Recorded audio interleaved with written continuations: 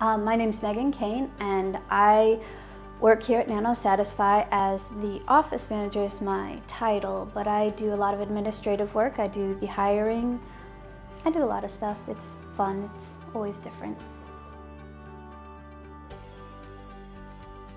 Well, to work in space, one of the primary things you need to have is passion for space, but you need to ground that in reality. You should be passionate about your work.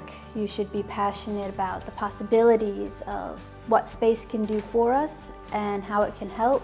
But you also need to be realistic in thinking about how to go about moving in that direction.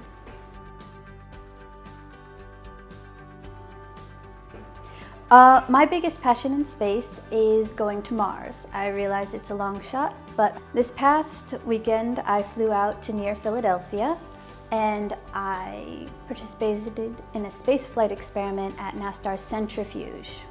It was a very exciting experiment where we tested the profiles for a couple different suborbital flights on people who were selected for being representative of the general population. We got to do 4 rides in the centrifuge with varying G levels, gravitational force levels.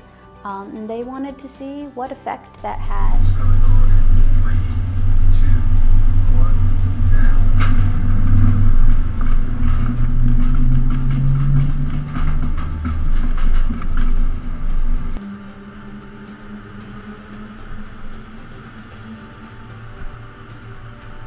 I was a lab rat and I was very excited to be one.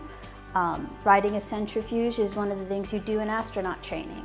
And I want to go into space, so I thought it would be wonderful to see what it was like.